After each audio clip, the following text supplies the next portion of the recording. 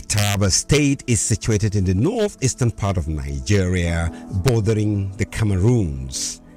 It was carved out of the former Gongola State in 1991.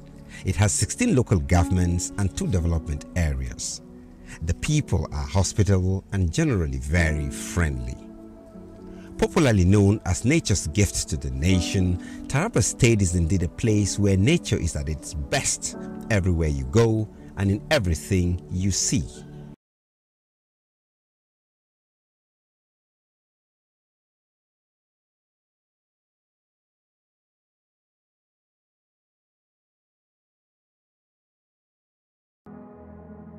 When you access Taraba State from Adamawa State, you are stunned by the spectacular rock formations in ZING.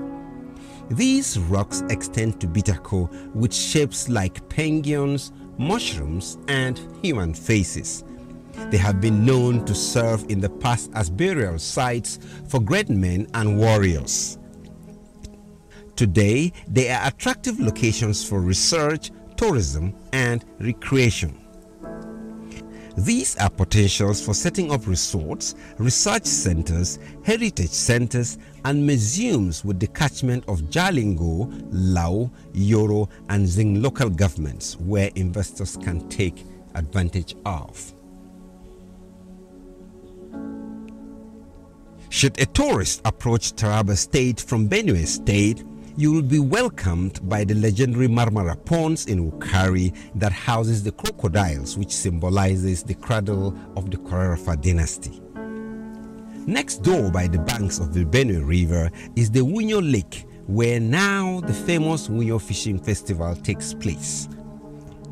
With catches weighing 250 kg and above, the festival has become a household name in northern Nigeria. Aside the festival, this lake is home to hippopotamuses that from time to time graze on the shrubs on the bank of the Benue River, providing spectacular sight for the host community and tourists.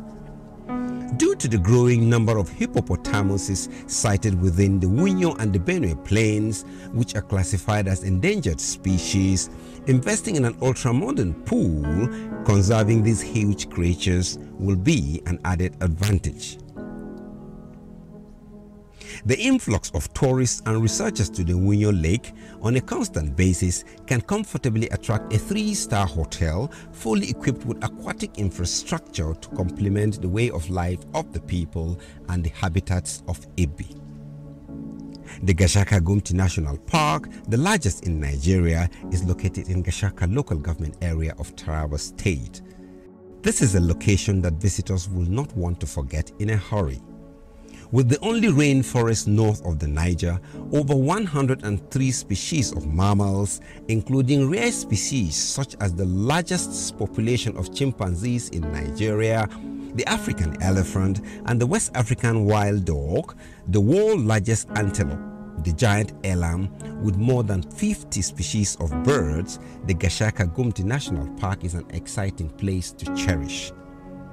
At the southeastern end of Gashaka Gumti National Park, at the borders of the Sardona local government and the Cameroons, lie the highest mountain in West Africa called CHAPPAL, aka Mountain of Death, at a whopping height of 2,442 meters above sea level.